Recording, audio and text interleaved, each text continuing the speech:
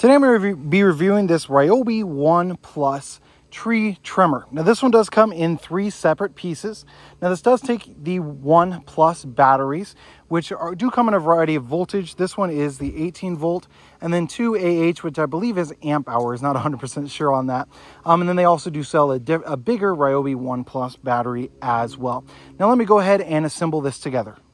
Now I should mention that you do need to put bar and chain oil inside of this, just like inside of any traditional chainsaw. So that is this little screw thing that's going to be right up at the head. I do also want to measure this pole saw as it is pretty long. So let me grab a tape measure and try that out. So I'm going to measure it out here, see exactly how far it is. So I've got it all the way from where the battery's at. I'm going to do to the end of the chain itself is actually 115 inches. So almost 10 feet long.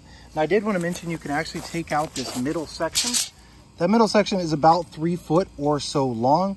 So you can shorten it up if you want it to be a little bit shorter. So just take out the middle section and then you can get about 7 foot long or so. Now let me go ahead and show you what it looks like when it's functioning.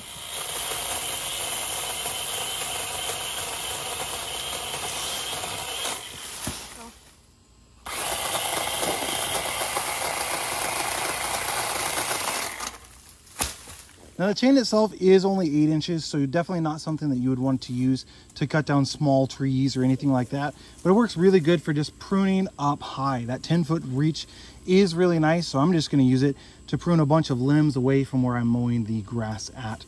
And it's super nice not to have to break out a chainsaw and a ladder and try and climb up to get those limbs. So overall, definitely a nice looking product that works really well.